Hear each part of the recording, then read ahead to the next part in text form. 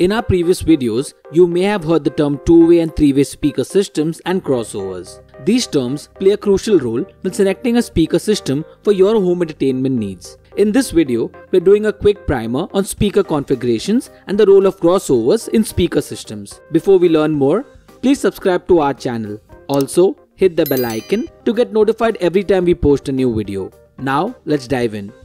When discussing speaker configurations, we're talking about the number and type of drivers they incorporate. Drivers are classified according to the frequency range of sounds that they reproduce. Woofers reproduce low frequencies, commonly known as bass. Tweeters reproduce high frequencies, also known as treble. And mid-range, as the name suggests, reproduce mid-frequencies.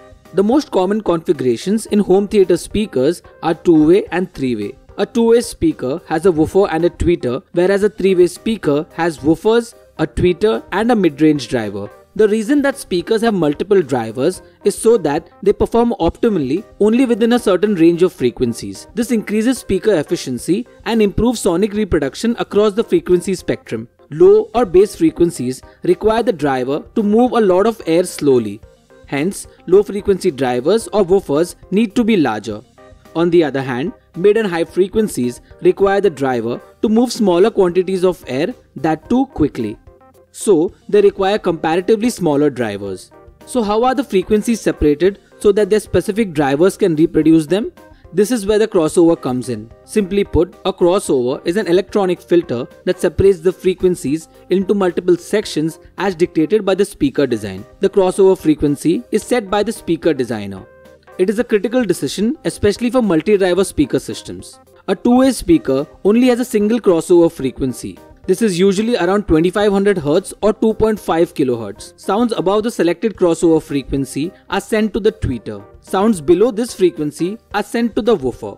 A three-way speaker has two different crossover frequencies. The first one is between the woofer and the mid-range driver, usually between 80 and 120 Hz. The other one is between the mid-range driver and the tweeter, usually around 2500 Hz or 2.5 kHz. All the three separated frequency bands are then sent to their respective drivers. Needless to say, a three-way speaker has more parts, thereby more costs and more arising complexities to manage. In principle, a three-way speaker should sound better than a two-way speaker. However, it's a little more tricky than that, and we'll touch upon this in a bit. Poorly chosen crossover frequencies or crossover networks made of low quality components are one of the most common reasons that speakers of otherwise high quality don't sound as good as they should. One would naturally assume that a three-way speaker is better than a two-way speaker because it has more drivers. However, the truth is a lot more complex. Sometimes a two-way speaker might sound better than a three-way variant. For example, a two-way model from a flagship series will in most cases sound better than a three-way speaker from an entry-level series, even if they are from the same brand. Apart from the crossover, other aspects such as speaker driver materials, enclosure design, cabinet material and tuning also play a key role in the final sound output of the speaker. Speakers are quite complex. Luckily for you, we have done a bunch of videos explaining speakers and other home theater electronics. We'll link a few important videos in the description for you. We hope you liked this video. Which topic would you like us to do next? Use the comment section below to share your suggestions. Thank you for watching.